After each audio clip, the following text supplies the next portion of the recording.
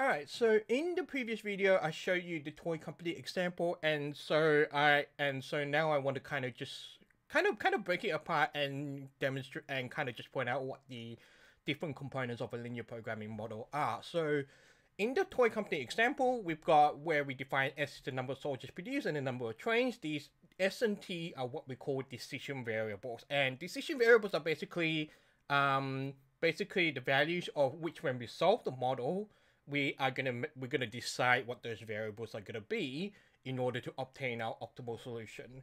The next one, the max 3t plus 2s, is our objective function because it represents what we want to maximize or minimize. So in this case, if you remember the toy company scenario, we want to maximize our profit.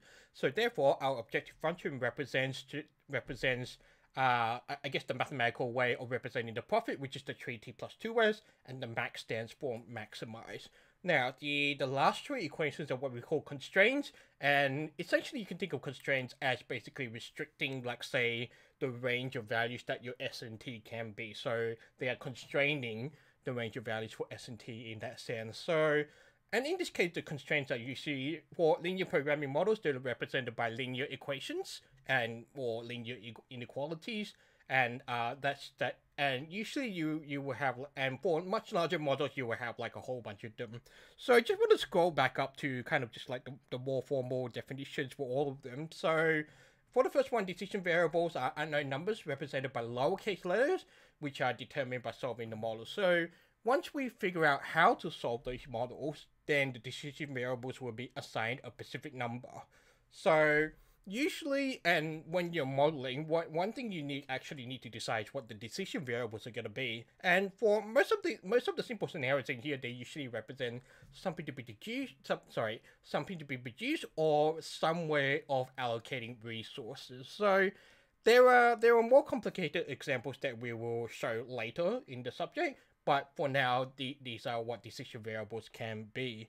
Now, there's a little additional thing called parameters, and parameters are kind of more like firstly, we represent them in a model by large capital letters, and they are usually meant to be placeholders for numbers that are for, like, say, data that's meant to be there, but the data may not necessarily be consistent across, say, like, every application of the model. So we won't necessarily, for at least for these early examples, we won't be using parameters as much, but for some of the later models, when we do, like, say, much larger examples, or when we do integer programming, chances are that we will start looking at some parameters where, once we implement the model, they'll be replaced with actual numbers.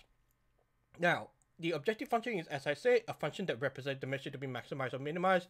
Doesn't get any simpler than that.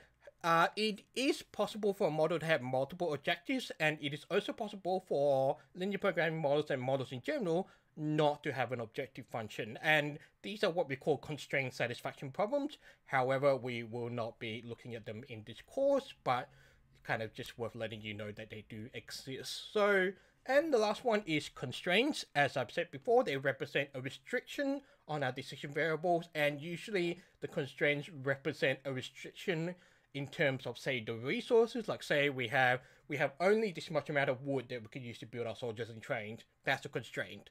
And we only have this many hours of labor of which we want to build our wooden trains and soldiers. That's also a constraint. So usually constraints are, in the toy company scenario, they're the constraints on resources. But once again, in different scenarios, there will also be constraints in terms of, like, not necessarily resources, but depending on the context of the problem, the constraints can actually be like something completely different or something else. So that's all the components of a linear programming model. In the next video, we'll start looking into how to draw them and how to solve them using the graphical method.